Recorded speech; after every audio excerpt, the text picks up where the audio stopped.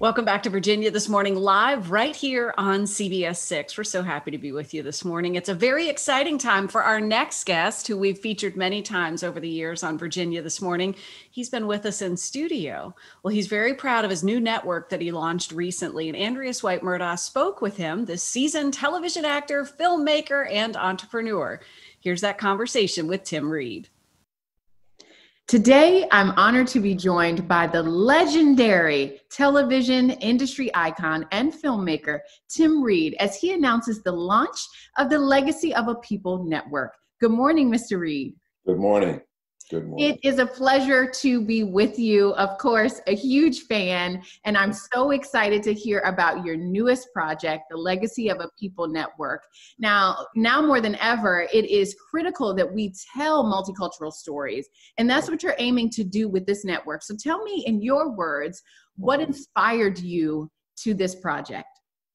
Well, what inspired me was I looked around at the entertainment field of play right now, and of course the internet and the new 5G. All of this stuff is happening so quickly, and there's so many things out there influencing the millions and millions of people, billions of people who watch television wherever they may find themselves.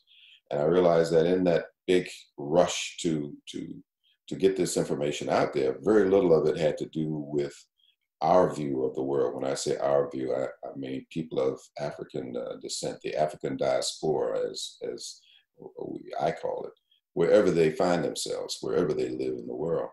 And so I said, I want a network that, or at least an opportunity to show some of the documentaries that I have been making over the last 20 years, new stuff.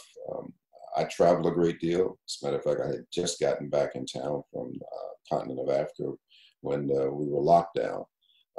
And I wanted to show what was going on in the world with other people of color, and the kind of hopes and aspirations and all the things that they're going through, and let there be a place for some of the young people, emerging filmmakers that I've been working with, to have their material shown. So I'm not only, it's not a vanity project, it's actually going to be filled with content from the continent of Africa, Ethiopia, South Africa, Nigeria, Ghana, Cape Verde, London.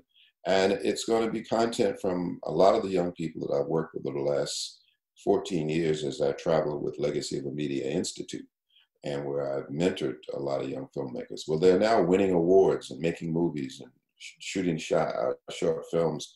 And I said, let's all come together and have a showplace.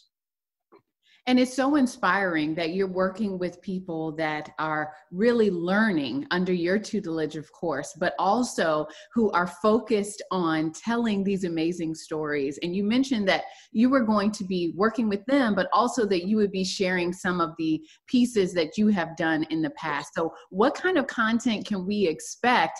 And in my reading and research, I saw a wide variety of things that would appeal to many different audiences of many different interests. So tell us about that a little bit. Well, it's a basket of plenty. I mean, we're following more of I would say, a mini Netflix. In other words, there'll be documentaries, there'll be fashion, and there'll be lifestyle shows.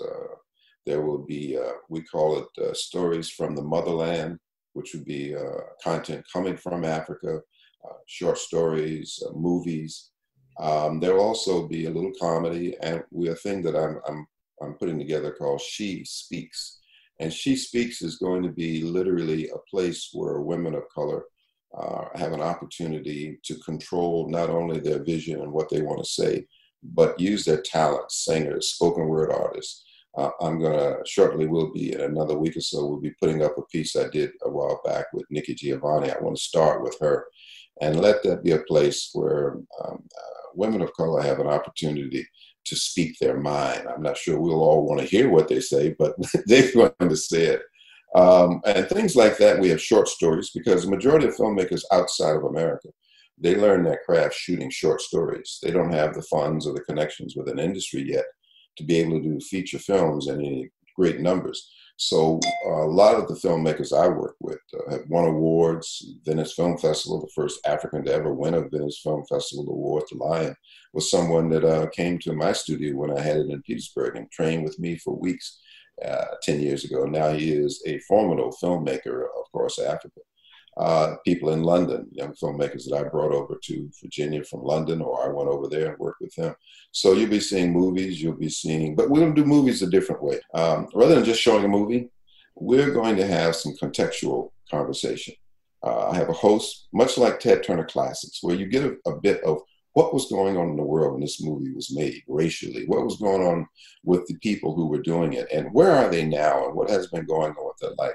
What kind of contextual relationship did the movie maker have when making a movie? Then we'll show the movie. I think a lot of people just throw, especially classic Black films, they just throw them up there and it's over.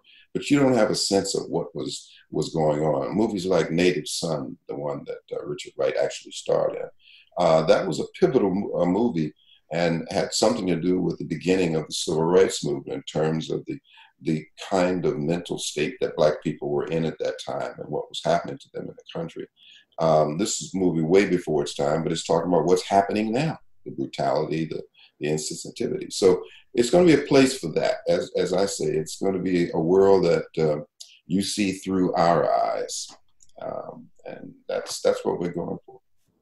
Well, I am excited because the content is rich, the story is colorful, and it's going to be so important that people of all backgrounds have an opportunity to really see the makings of these incredible stories as well as the story itself. So how do we make sure that we're in the right place to access the Legacy of a People Network? Well, of course, we just launched. I wanted to get it up. It's like having a baby. I wanted the baby up, and now we'll teach it to walk.